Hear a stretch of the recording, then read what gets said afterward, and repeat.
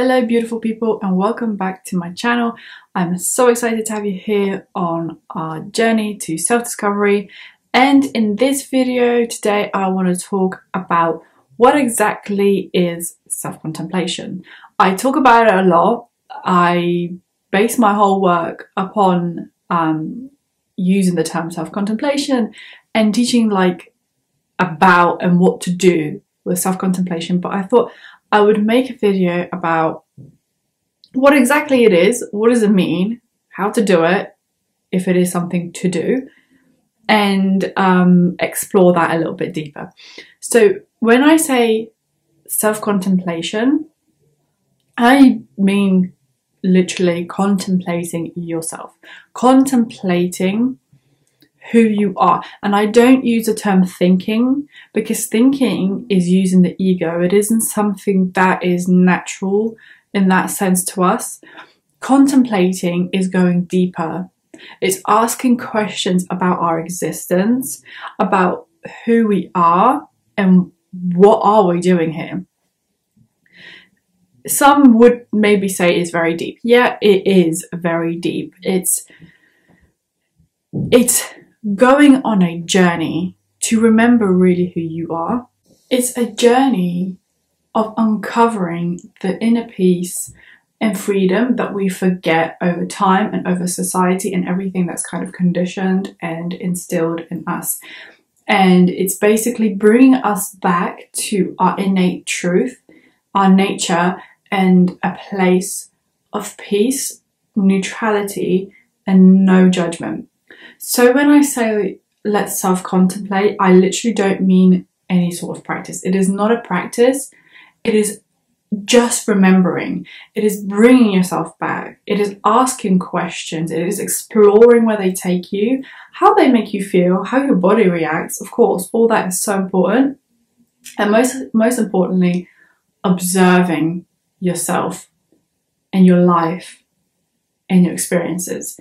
That is a really key part of self-contemplation, is the observance, because that's the place that we know we can feel within us and find peace and neutrality in.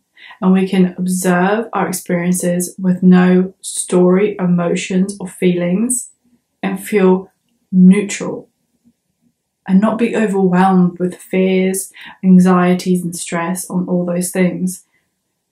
We can still experience and feel, but we watch from a neutral, beautiful, magical place. When I self-contemplate, I don't specifically need to do any ritual or experiment. I will just sit down and see where my questioning of myself and life takes me, and dive deeper and deeper with that intuition and that instinct that is right within us. You don't need to set yourself up with, candles and incense and all that. You can, absolutely, that's not a problem.